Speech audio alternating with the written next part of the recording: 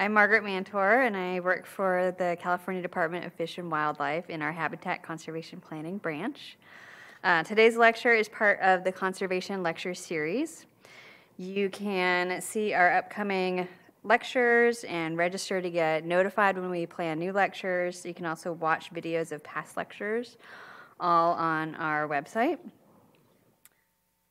We have one lecture schedule that's going to be coming up in July on fire plant diversity and succession, and that one was organized by Sherilyn Burton, so she's been organizing a nice little section of plant talks for us. Today's talk is actually been organized by Justin Garcia, who is in our wildlife branch, so thank you for organizing today's lecture. We're going to have a joint presentation by Samantha Markham and Serena Jepson. Samantha oversees the U.S. Fish and Wildlife Service's coastal program in the Pacific Southwest, and she coordinates with partners on monarch butterfly conservation efforts throughout the western United States. She participates on a U.S. Fish and Wildlife Service national team to facilitate monarch conservation planning and implementation. And she's working with groups across California and Nevada to identify and address data gaps for monarchs, to conduct overwintering site conservation activities, and to support monarch tagging and research projects. She's worked for U.S. Fish and Wildlife Service since 2003 on endangered species, bat acoustics, habitat restoration on private lands, and coastal research, restoration, and acquisition projects. And Serena directs the Xerxes Society Endangered Species Program, where she works on the conservation of monarch butterflies, bumblebees, freshwater mussels, and other at-risk invertebrate species. Since 2007, she developed, implemented, and overseen numerous projects that address the conservation of monarch butterflies in natal, migratory, and overwintering habitats of the western United States. She's co-authored many publications about monarch butterflies, including the report Conservation Status and Ecology of the Monarch Butterfly in the United States, and the book chapter Understanding and Conserving the Western North American Monarch Population. She serves as deputy chair of the IUCN Bumblebee Specialist Group, where she works with bumblebee experts to evaluate the conservation status of bumblebees around the world. So we're very lucky to have both of you here today. Thank you.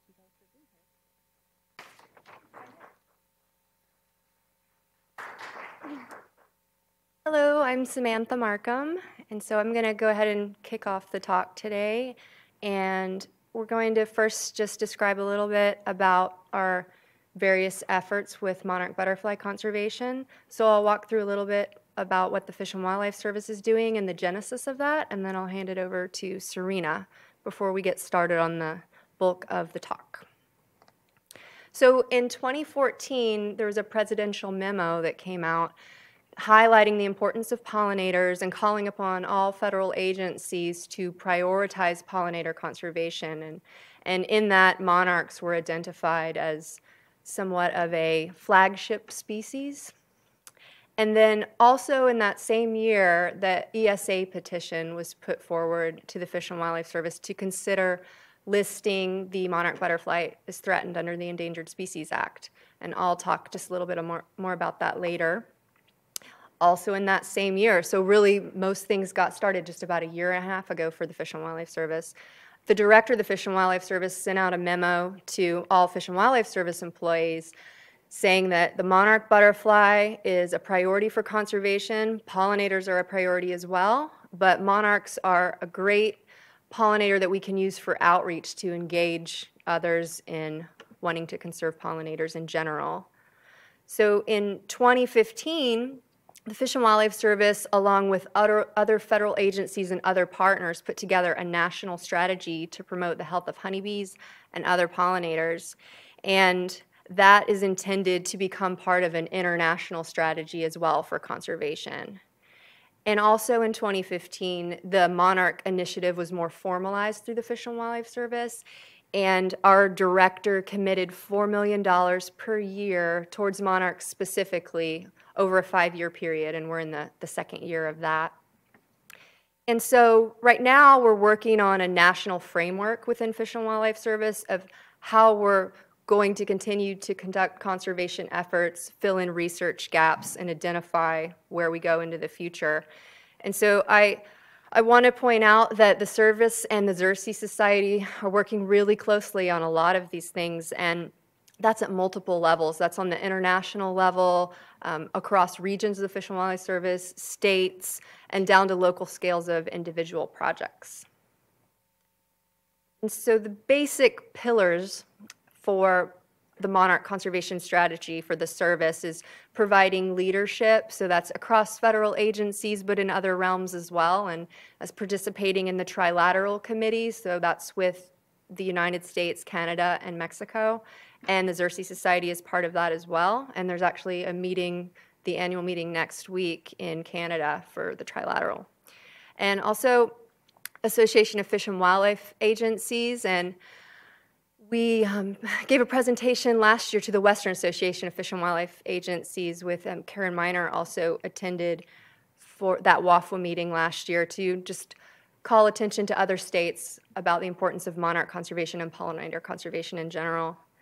We also work with the National Fish and Wildlife Foundation, and 1.2 million per year of that 4 million that I just mentioned that's coming from Fish and Wildlife Service, 1.2 million of that goes into a National Fish and Wildlife Foundation grant where money is disseminated across the United States to promote monarch conservation. We also have a focus on enhancement and restoration of habitat, and that 200,000 acres that's identified was primarily in the east for monarchs. We work closely with NRCS, and in the science realm with U.S. Geological Survey and the Powell Center, again, mostly Eastern focused for that. And we do have some folks within Fish and Wildlife Service that are working on national strategies for inventory and monitoring of monarchs. And then the people are, of course, very important and at the root of all of this. And so we have a lot of people that are working on communication strategies and outreach strategies to the public within the Fish and Wildlife Service. And our schoolyard habitat program plays a central role in that, in reaching out to schools and developing pollinator gardens and helping people coordinate pollinator conservation and monarch conservation into the curriculum of the students. So I'll hand it over to Serena.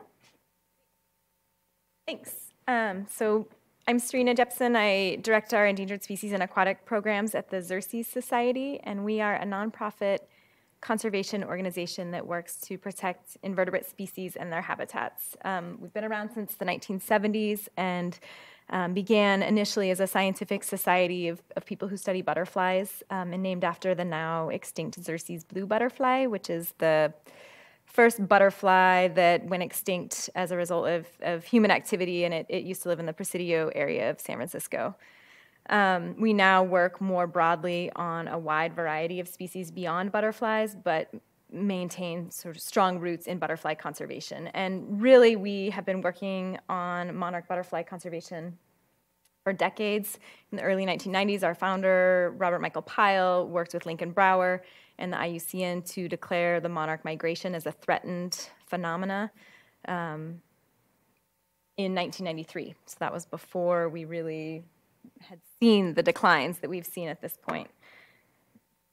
We're a small staff headquartered in Portland, but with offices in California, the Midwest, the Northeast, and the Eastern Seaboard.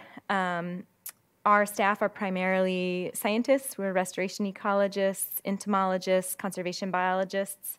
And we do have a number of individuals who are working wholly on monarch butterfly conservation right now. Our approach to conservation is multifaceted. We do a lot of conservation planning work with public land managers as well as private farmers and other individuals. We do research. A lot of our research is applied in nature, but we are scientists and we do conduct research. We also engage citizen scientists. We use a crowdsourcing approach quite frequently to answer questions critical to conservation.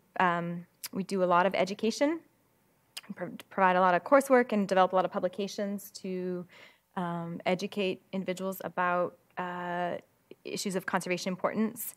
We do restoration work, and then lastly, we engage in policy. So now I'm going to switch back to Samantha, who will give you an overview and go into life history. Okay, so these are the main topics of the talk today. We're going to talk about life history of monarchs, the conservation status, potential threats, our priority research and conservation efforts, opportunities for conservation, and we've geared some of that specifically for California because of the primary audience today, and resources and tools that are available for many people to use for monarch conservation, and then open it up to questions. So, a brief overview of life history. The subspecies Danaus plexipus plexipus, the monarch butterfly, has a worldwide distribution, but for the purposes of the talk and for the purposes of monarch conservation in general for the US, Canada, and Mexico, we're focusing on the North American distribution. So for eastern and western monarchs in North America, they have the same genetic makeup. And there is a lot more that's known about the eastern population. And we will highlight some things that we do know about the western population or evidence to support certain things, but we will walk through some of that. The breeding locations in particular that are important, we don't really know for the western population. So this is a basic map of monarch migration. And so if we start in the winter, the primary concentrations of monarchs would be at an area in Mexico and then dispersed along the California coast at multiple groves because they're roosting in trees within the winter. And so they're typically at their overwintering sites from fall, September, October, until February or March, when they leave the overwintering sites and begin a multi-generational migration. And so the ones that are in Mexico, there may be some coming up into the west, but then the bulk of them are going up into the eastern United States. And across multiple generations, as I mentioned, they disperse across the eastern United States. And in the west, they're fanning out from those overwintering sites in multiple directions to areas, again, we're not exactly sure all of the areas where they are breeding across the west. And so that's across the spring and summer until it comes back to the fall, where then the butterflies make their way back to the overwintering grounds and start the cycle all over again. There is also a non-migratory population that's on the tip of Florida. So for the West, we aren't certain how many generations actually encompass that migratory phenomenon, but 3 to 4 is the current best guess. We do know that adults need nectar sources year-round for migratory fuel as well as for overwintering fuel and hydration. But for breeding, where the monarchs lay their eggs, and for the caterpillar's food source, they need milkweed. And in the western United States, there are a lot of different species of milkweed, and so there are about 35 species that we know of. And for an individual butterfly, just walking through the timeline, it takes about a month to go through the full metamorphosis to become an adult butterfly, from egg, larva, and pupa.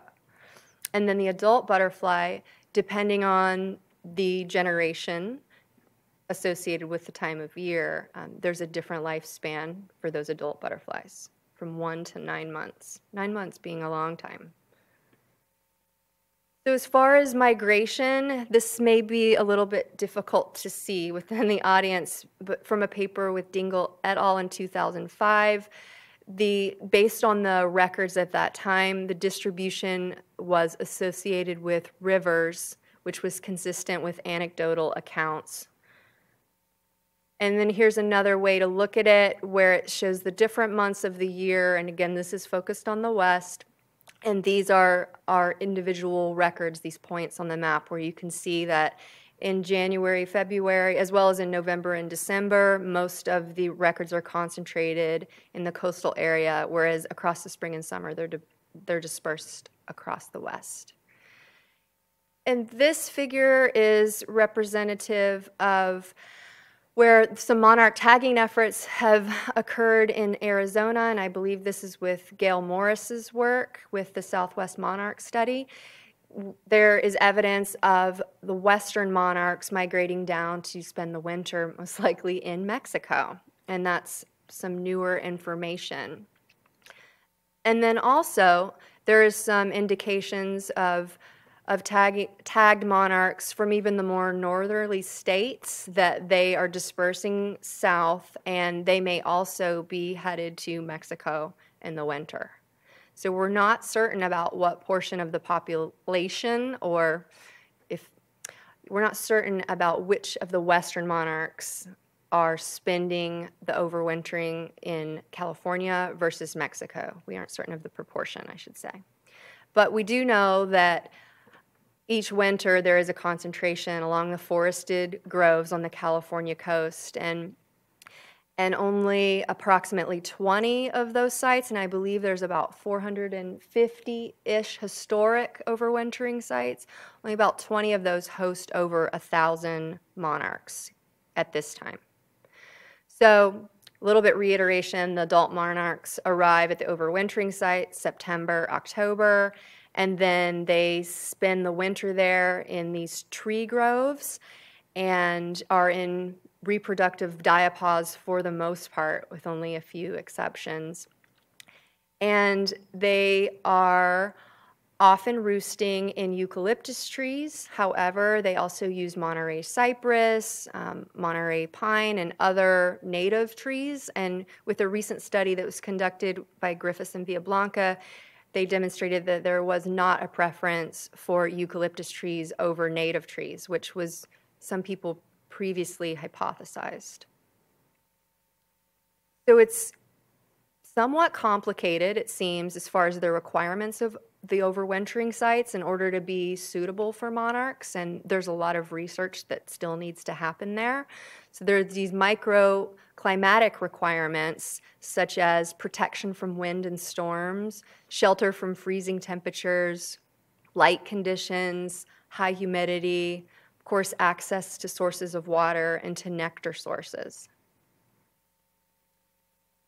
And so the next section is the conservation status of monarchs, and I'll just kick it off talking a little bit about the ESA process, and then I'm going to hand it over to Serena again.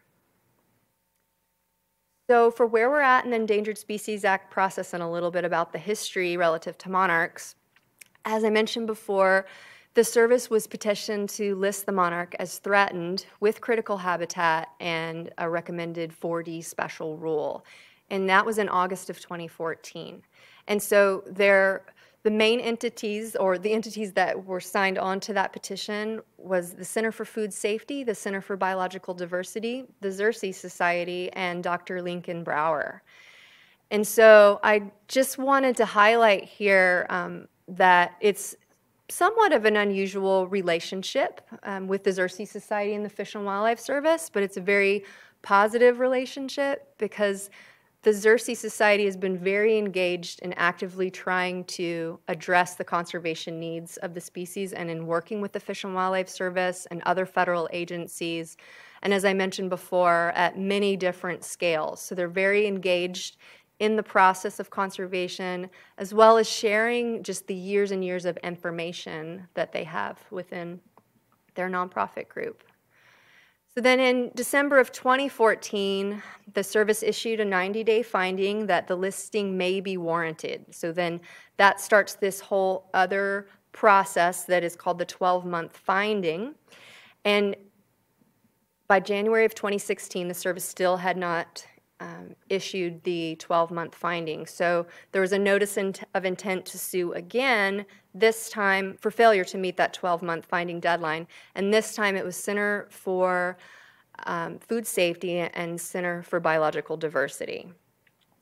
And so just this year, and really this month, it's the species status assessment part of things is starting. And so that's looking at the current status of the species, ongoing conservation efforts, just based on best available scientific information in order to make that decision about whether the species ultimately will or will not be listed. So the 12-month finding will be based on the species status assessment, and if the finding of that is that listing is warranted, then there will be a final listing review that's made within 1 year of that proposed listing.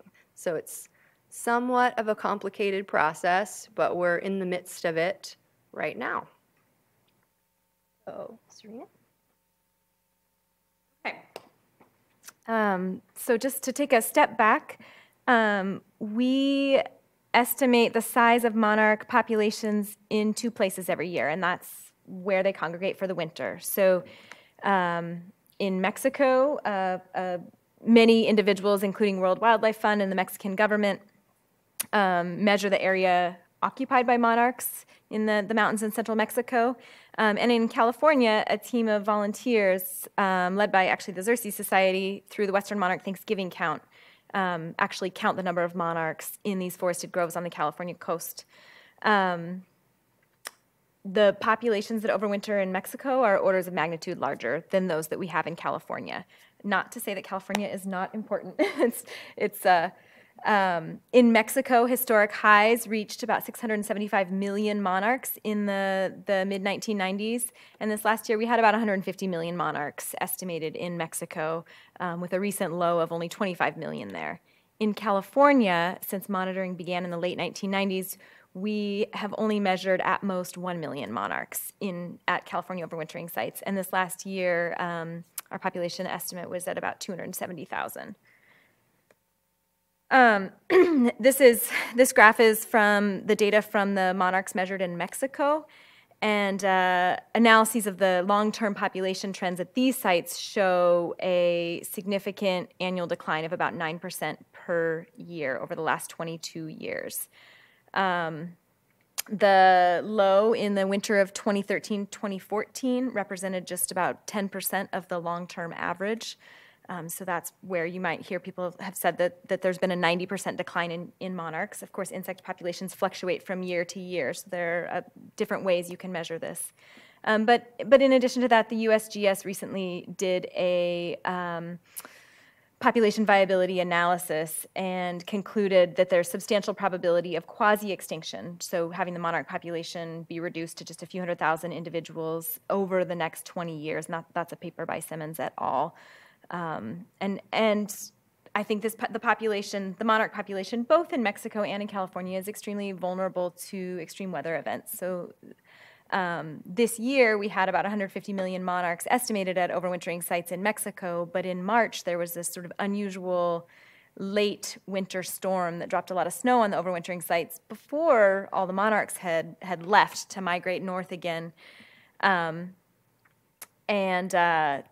The mortality is still unknown from that event, but some estimates have put it at around 30% mortality. And similarly, in the early 2000s, there was a mortality event where literally hundreds of millions of monarchs were killed when there was a winter storm at the overwintering sites. So the fact that they congregate in such a small area really is at the heart of why a species that's so numerous can be even considered for protection as an endangered or a threatened species under the ESA. In the western U.S., our population trend is similar to that in the east. The data I'm showing here is from the Western Monarch Thanksgiving count, where citizen scientists have been estimating monarch populations at California overwintering sites since 1997. And again, we have a significant long-term decline. A lot of people who have seen the Thanksgiving count data comment upon how high the 1997 count was, and it appears to be an anomaly. And so to address this and to really try to understand if 1997 was just this odd year, we did look at a few individual overwintering sites in California for which we had population estimates or site estimates prior to 1997, and we found that at 3 out of the 4 overwintering sites for which we had information on population size prior to 1997 was not actually the highest year. At Elwood, Maine, for example, on the top left of the screen, had an estimate of 120,000 monarchs at that one site in 1981, and in 1997 there were only about 25,000 monarchs estimated there. So we don't think 1997 was this anomalous year, even though that's the first year that our more rigorous monitoring effort began. If we pool estimates from monarch overwintering sites and look at the average number per site over a 5-year period at the beginning of the Thanksgiving counts, so from 1997 to 2001, and compare that to a more recent pooled estimate, we see a 74% decline in California overwintering monarchs. And that's really consistent with the declines seen at Mexican overwintering sites. We have very little information about where monarchs breed in the western U.S., let alone how their populations are doing at breeding sites. But we do have this one really neat piece of research out of the University of Nevada, Reno, Matt Forrester's lab by Espesette et al., where these individuals looked at data collected over 40 years by Dr. Art Shapiro from UC Davis. And they analyzed summer flight records along this transect, and this figures from their paper. The transect is, the points along the transect are numbered on the map, so the A, B, C, D, are indicated by letters. And basically they found really negative trends at California breeding sites in monarch populations, comparable to or possibly even greater than trends observed in the eastern U.S. They also found that the declines are concentrated early in the breeding season, and they suggested that shifting climatic conditions and milkweed loss may not actually be the most important factors driving monarch declines, but that insecticide use and overwintering habitat loss are factors that also should be investigated as potential threats. And then lastly, Xerces recently worked with NatureServe in partnership with the U.S. Forest Service to do a conservation status and extinction risk assessment of monarch butterflies in North America. So overall, we used their standardized method to evaluate extinction risk using range extent, population trends, threats, vulnerability, and a variety of other factors. And using their rank calculator, found the subspecies Danaeus plexipus to be vulnerable to extinction, the California overwintering population to be imperiled or vulnerable, and the Mexican overwintering population to be critically imperiled. And again, the primary threat factor is just the fact that these animals are concentrated in such a small area at such high concentrations during this part of their life stage. Okay, and now we're going to switch to discuss potential threats to monarchs, and Samantha will come back up to give that part.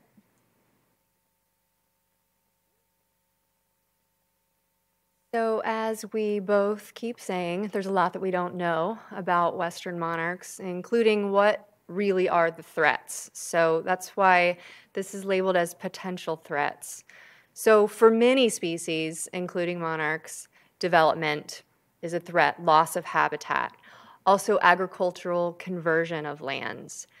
We do know that there's loss and alteration to overwintering habitat, and I'll discuss that just a little bit more on some slides coming up. But also the breeding and the migratory habitat may be declining. However, we don't have enough information at this time to clearly state that milkweed would be a limiting factor for western monarchs. It's considered by many people to be a limiting factor in the east for monarchs. Also, chemical application, herbicides and insecticides, and in particular glyphosate, which is very common particularly in the Central Valley of California, may be a factor, as well as neonicotinoids. Drought and climate change may also be factors, and disease. And so I'll talk a little bit about the threats, and then we will get into how we're trying to fill in some of this missing information and do some proactive conservation. So overwintering habitat loss, at least 30 sites have been logged for housing developments or no longer support monarchs. So there we do know that we have lost some of the historic overwintering sites. And then 32 sites have become unsuitable for monarchs, either due to diseased trees or habitat alterations.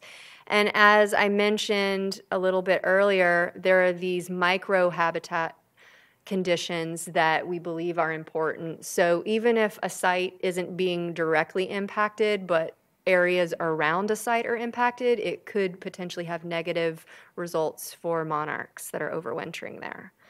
So systemic insecticides, as the title states there's a systemic mode of action with these, and so that affects all parts of the plant, including the leaf tissue and the nectar, and it's persistent for long periods of time in plants, soil, and in water.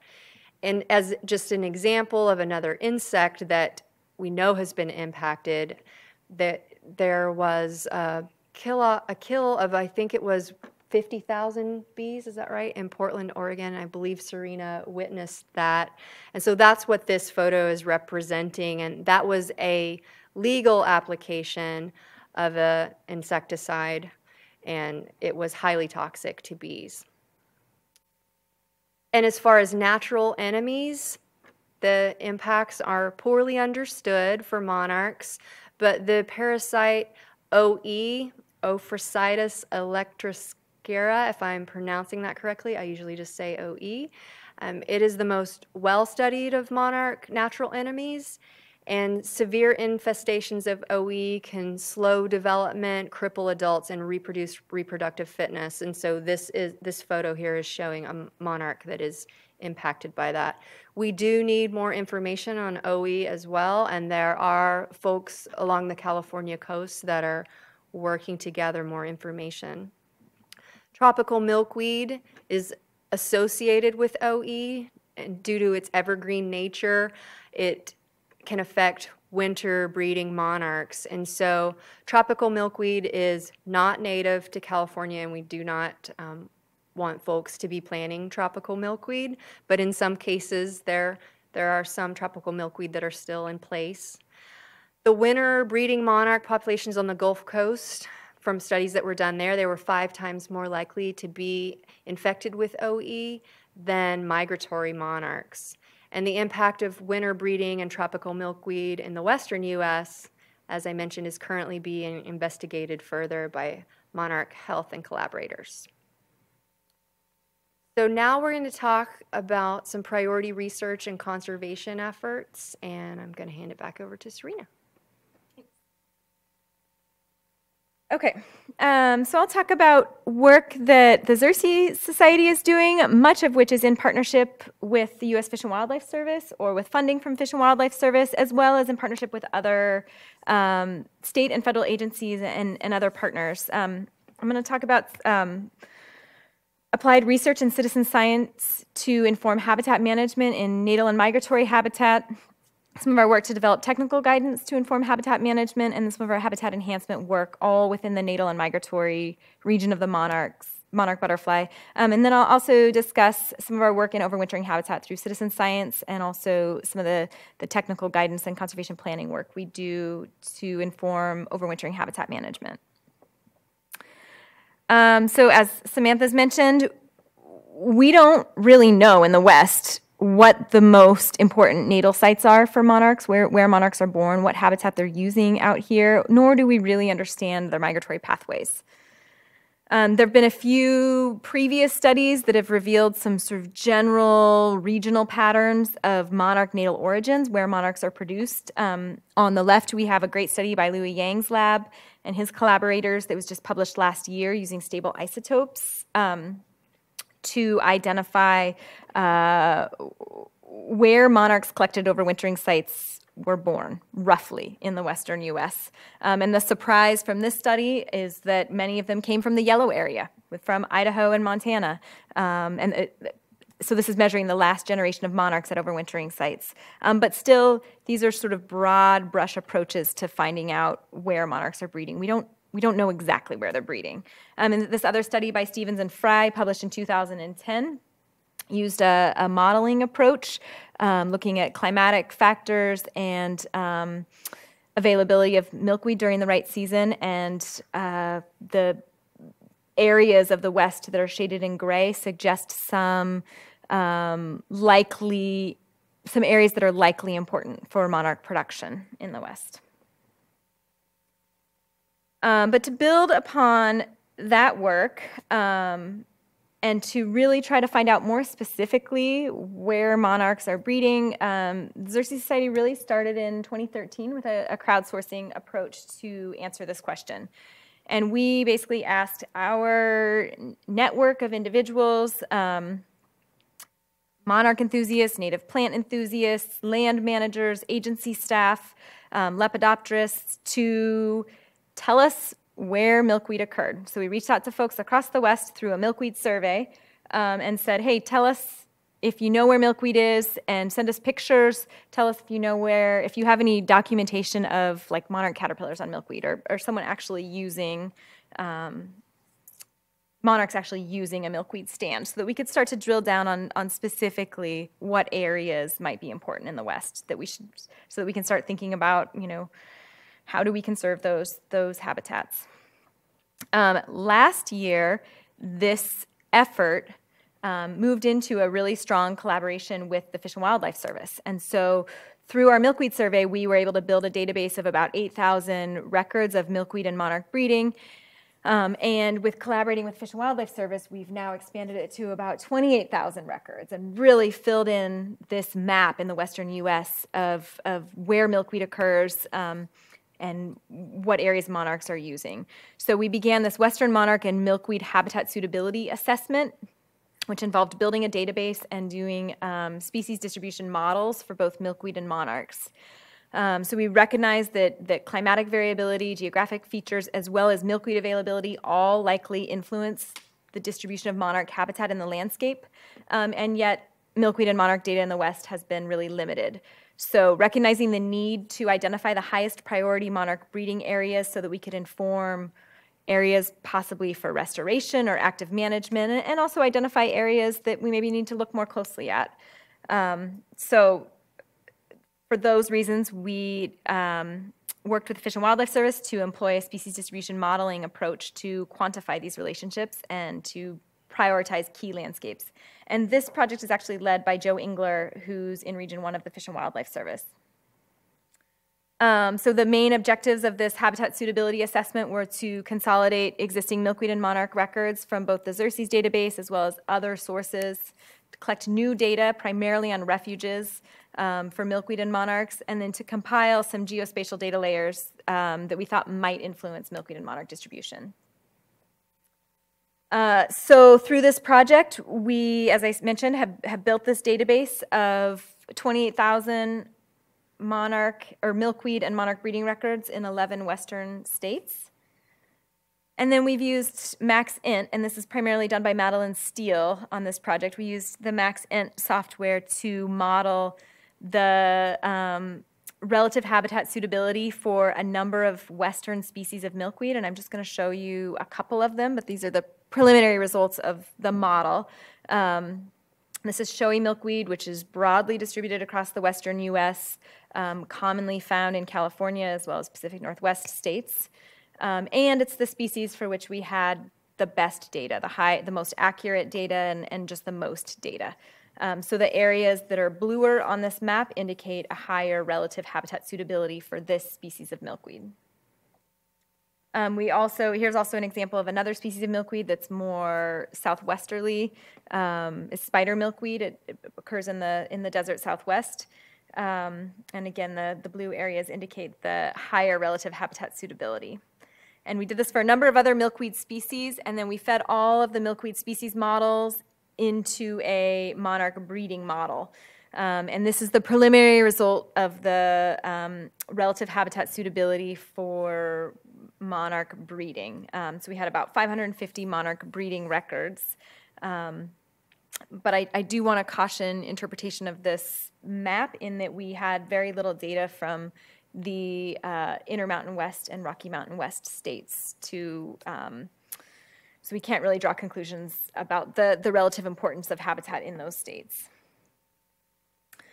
We did project this model across some large unsampled areas, including Nevada and Utah, at this output. But this is really the first iteration of this model, and we recognize that major data gaps remain in both the Intermountain West and the Rocky Mountain West, which really limit the ability for us to understand which areas are important for monarchs in those parts of the West. So this summer, the Xerces Society, in partnership with Fish and Wildlife Service, as well as many Fish and Wildlife Service staff and other partners, are going to be collecting data in those states.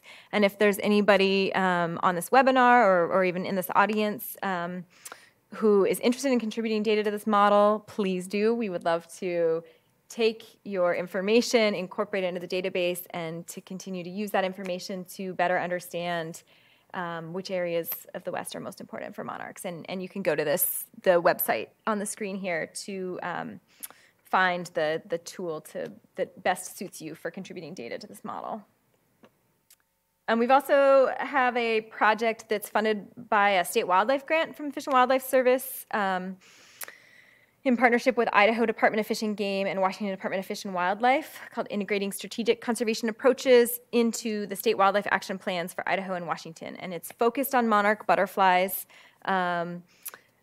It's essentially taking this milkweed database and putting it online so that people can really easily access the information, as well as upload information. We're also collecting additional historical data on monarchs and milkweeds and current data in those two states, as well as providing some education to land managers and citizen scientists in both Idaho and Washington.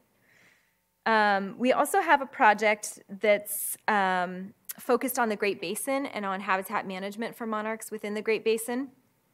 So this summer, the Xerces Society, in partnership with Fish and Wildlife Service, Forest Service, BLM, and Matt Forrester, who's a professor at University of Nevada, Reno, will be out throughout the Great Basin conducting milkweed and monarch breeding surveys. And we'll also be interviewing land managers throughout Western states in order to better understand how land management practices affect monarch habitat.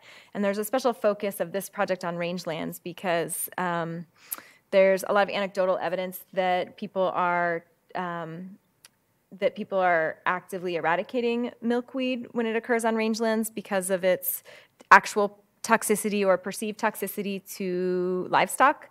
So we're really trying to better understand what the issues are around livestock grazing, especially given that so much land in the western U.S. is rangeland. So we're trying to better understand where there are conflicts, if there are conflicts, and if there are opportunities to work around those conflicts. So as part of this project, we'll be developing a set of best management practices in 2017 that will guide habitat management for milkweed and monarchs on public lands throughout the West, as well as providing some short courses as part of this project. And just to reiterate, about half of our land base in the western U.S. Is federally managed, so there's a major opportunity to conserve monarch habitat in these areas. I think that's consistent in the state of California, and it's certainly in other states that are important to monarchs, like Nevada. We've got upwards of 80% of their land federally managed. So I think there's a real role for federal agencies to play in monarch habitat conservation. We're also developing some technical guidance for land managers and restoration practitioners. We've got 15 regional monarch nectar plant lists in development of native nectar plants, recognizing that monarchs not only need milkweed for their caterpillars to grow up, but they also need nectar to fuel their migration. So we're developing lists for 2 lists for California, as well as for other regions of the country, of nectar plants that are attractive to monarchs, native, commercially available, hardy, available to establish and restoration, and in bloom during the right time of the year. We also have an effort in partnership with the NRCS and multiple seed producers to develop locally native sources of milkweed seed. So recognizing that, especially in the eastern U.S., but across the U.S. really, there's a call to restore like 1.5 million acres a year of milkweed and nectar plants, and yet in many regions of the U.S., we don't really have an appropriate local seed source. So we launched a project a few years ago called Project Milkweed to develop locally appropriate sources of native milkweed seed, both for large-scale restoration practitioners, land managers, farmers who are planting hedgerows, but also for your gardener to just bring into production some of these locally appropriate sources of seed. So one of our focal states was California, and we worked with our partners at Hedgerow Farms outside of Davis, California, on this project. And through the project, we've developed some seed production guidelines and brought 11 locally appropriate milkweed species into production so far.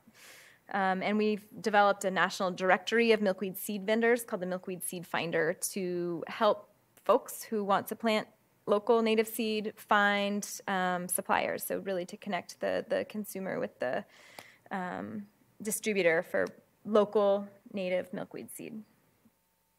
And then through our pollinator conservation work and in partnership with the NRCS and private landowners, we restore a lot of habitat next to farms. And so in this work, we have been incorporating native milkweed in tens of thousands of acres of hedgerow habitat. And I just wanted to show a few pictures from some of our California projects. I hope you could pick out the milkweed in that habitat picture. But milkweed is such an important plant for so many other species of pollinators and beneficial insects that it's really, there are many reasons beyond just providing the host plant for monarch butterflies to include milkweed in conservation plantings. Here's a picture of one of our projects next to an almond orchard in Arbuckle, California. And it has milkweed right in the foreground. And here's another picture of one of our plantings at a Muir Glen tomato production facility in Northern California. And you can see showy milkweed is established here in the foreground. Okay, and then I'll switch and just speak briefly about some of our conservation efforts in overwintering habitats, and then it'll go back to Samantha. So as Samantha mentioned previously, we have this incredible phenomena in California, California being the only state in the nation really where we have significant overwintering monarch butterflies, and also we have their other life stages. So California is really the only place where someone can see monarchs every season of the year and sort of throughout their life cycle.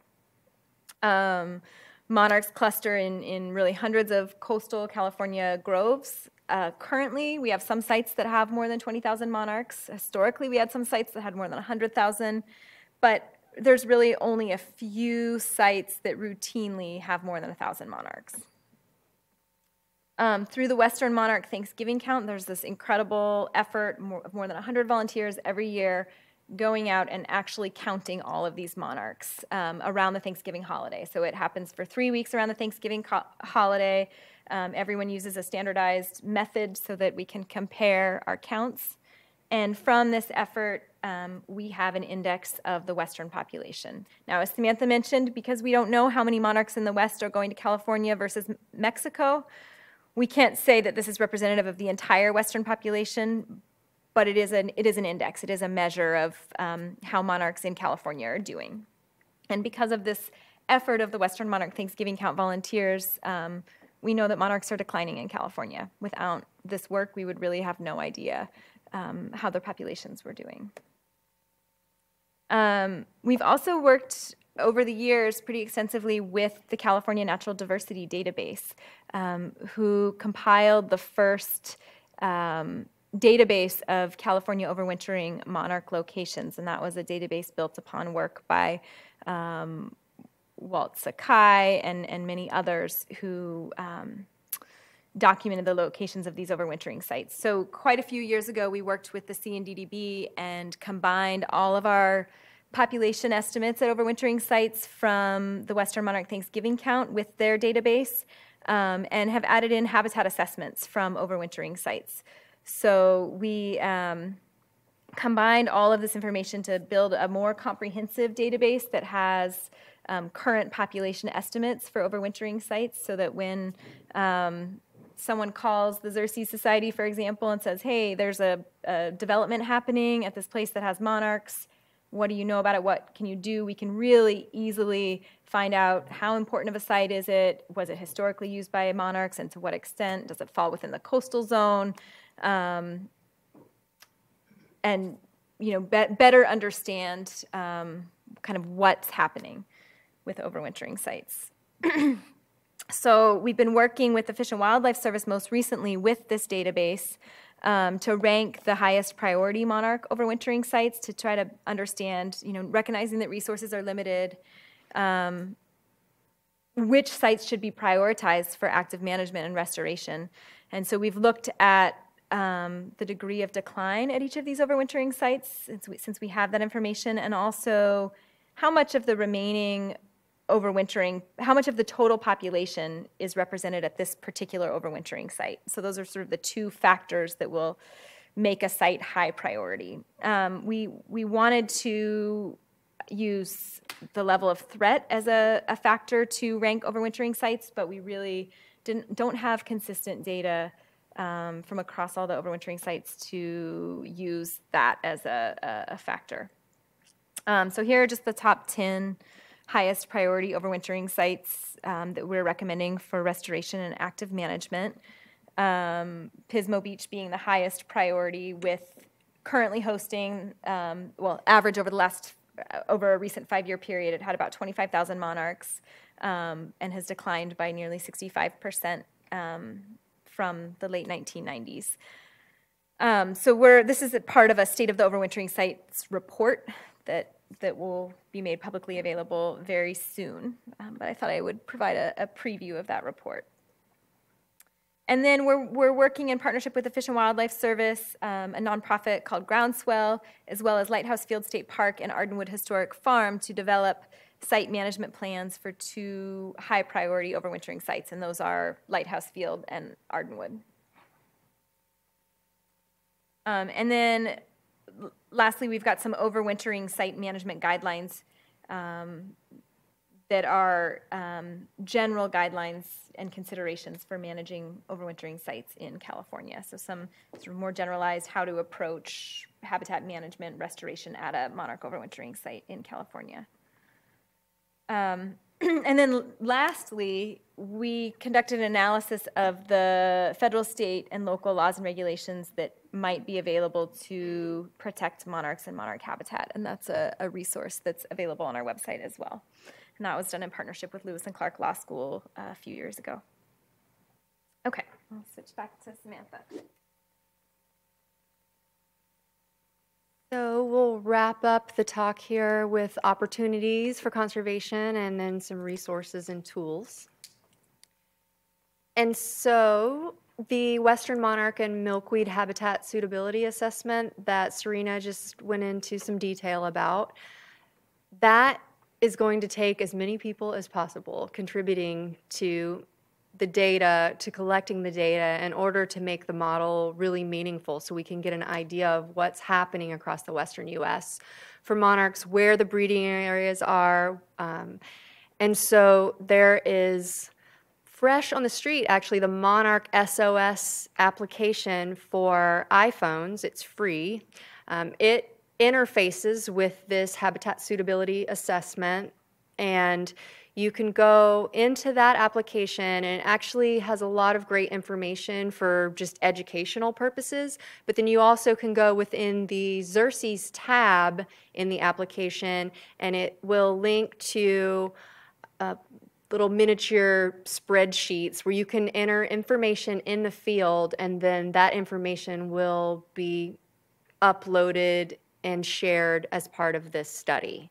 So that's making it, it's just another way that you could contribute, even if it's opportunistic versus some kind of organized survey. Every bit will help. And Serena also provided the link for the Xerces Society, because that's another way if you want to go in through their website and fill out a spreadsheet there. And so also, if anyone does want to survey lands for milkweed where they've just noted that there are milkweed locations or breeding monarch locations, that would be super helpful. But if you don't have the capacity to do it and want to try to get some help, then you could contact either one of us and we can try to see what we can do there. Locating and protecting the breeding areas, very important, the migration corridors, and protecting the overwintering sites. Very important. Also the Thanksgiving count in some areas, and that's something that Serena also just talked about, and it's organized by the Xerces Society. And so that Thanksgiving count has really given us the best idea of that we have out here as far as what's happening with the Western monarchs and the actual numbers that are overwintering on the California coast. So if there's anybody that's wanting to participate in that or help to volunteer to collect that information, that would be great.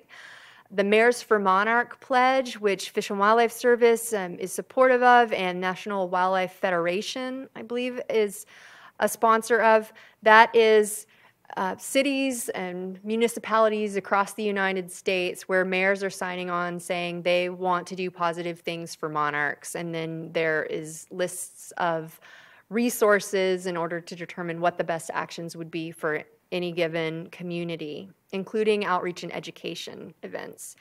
And then also, if there is a possibility to streamline the permitting process for priority actions for monarchs, that would be very helpful through CDFW.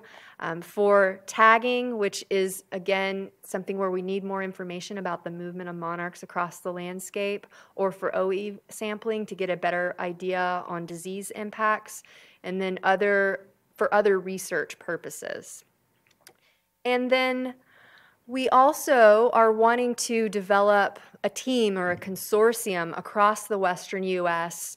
where we take a landscape scale approach to monarch conservation. And so this next slide is just an idea, a schematic of what that could look like, where we have all the folks that are already involved in monarch research or monarch habitat restoration or outreach and education come to the table, can help contribute to the habitat suitability assessment, the model, help to address the data gaps that we've been talking about, ultimately develop a landscape level plan for monarchs in the West, and then implement conservation actions that are identified as priorities, and then monitor those actions for effectiveness. And so that's what we're hoping happens in the long run, to get everybody coordinating with one another and sharing information. So I'll hand it back to Serena to wrap things up. A few ideas of some opportunities for monarch conservation in California. I just wanted to display what we know about where monarchs are breeding in California on this map, and I put a layer of CDFW managed lands, since those are easily publicly available. But I know there are probably a lot of other folks on the webinar from other agencies as well, and I think really in California, breeding happens in many areas of the state, and probably in other areas that we just haven't yet documented.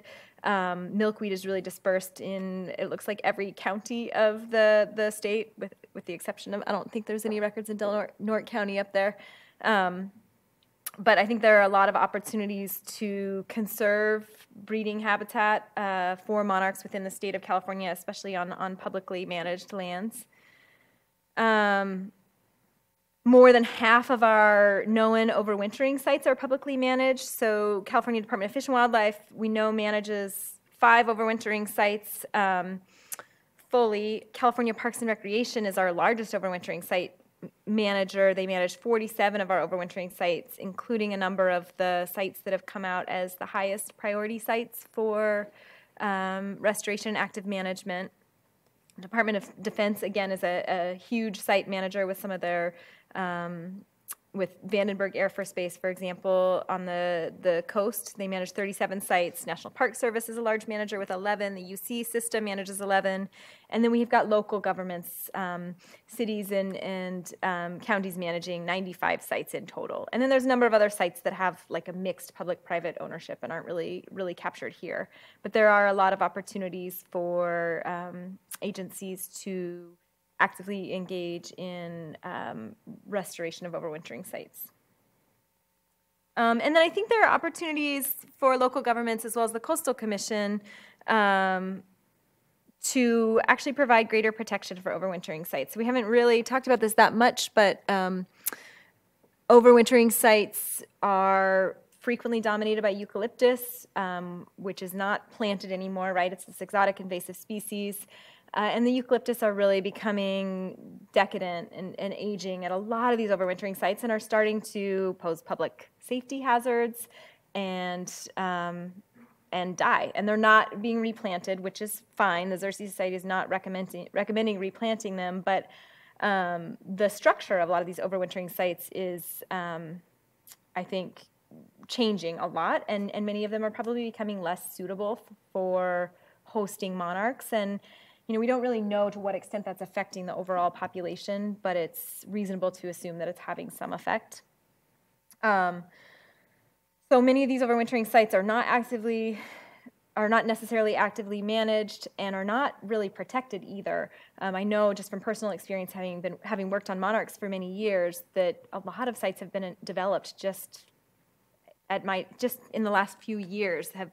Housing developments have gone in, or maybe trees around sites have come down to make way for housing developments, and that changes the microclimate of the site. So monarchs are really choosing the same areas along the California coast that a lot of people like to live, and so there's a bit of a conflict there. But many of our overwintering sites fall within the coastal zone, this area that's approximately 6 miles in from the Pacific coastline. And some local governments have designated monarch overwintering sites in their local coastal plans as environmentally sensitive habitat areas, but very few have.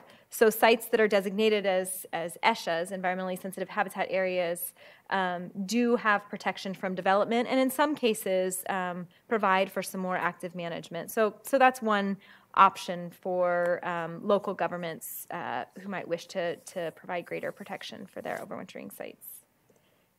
And with that, we have a whole set of resources and tools. Did you want to go through that, Samantha, or? Sure. Okay. I can, because I wanted to And then I add think it's something. go ahead. Yeah. So I won't walk through every one of these, but Xerces Society is a great resource, and there's a couple different links there. The Fish and Wildlife Service, just the general Save the Monarch link that's provided there can show you just the approach of the Fish and Wildlife Service to monarch conservation. But then the Refuges Friends Monarchs link provides a lot of information, and it's updated regularly as far as outreach and education type things that people can use. But then there are these other sites that we listed here as well. And I also just wanted to point out that for the Fish and Wildlife Service, there's a few different programs that are really actively involved, in particular with habitat restoration. And so those specific programs could be valuable resources, those being the Partners for Fish and Wildlife program. And that program is focused on doing habitat restoration on private lands. That would be non-federal, non-state lands. And then there's the coastal program that's focused in priority coastal areas around the United States. And for California, we have become involved in some of the overwintering site work that Serena mentioned. And then there's also the schoolyard habitat program that I mentioned previously as well, where there's a lot of really knowledgeable people in that program, particularly across, at least for the areas that I know, across California and Nevada, but also in other parts of the U.S. And so they're actively working on pollinator projects and monarch-specific projects as well. And so through those programs, there is some funding that can be available, as well as just consultation for technical assistance when you're wanting to do something proactive for pollinators or monarchs. And so then this last slide is acknowledgments from both Xerces and Fish and Wildlife Service.